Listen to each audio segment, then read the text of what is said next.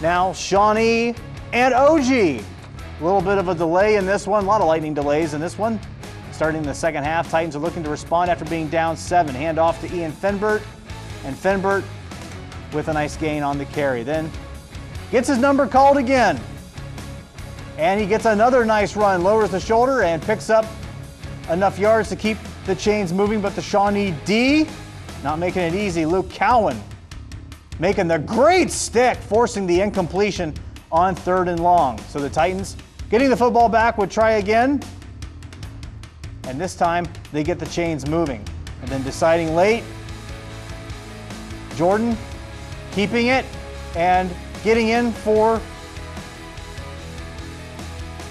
the touchdown right there. Thought he had in that play and just a little bit short. Fenbert getting it done. Next, Shawnee's defense pushing through, causing a fumble. Shawnee jumping on top of it, but Ottawa-Glandorf getting a late 26-yard field goal to come away with the 9-7 victory over Shawnee.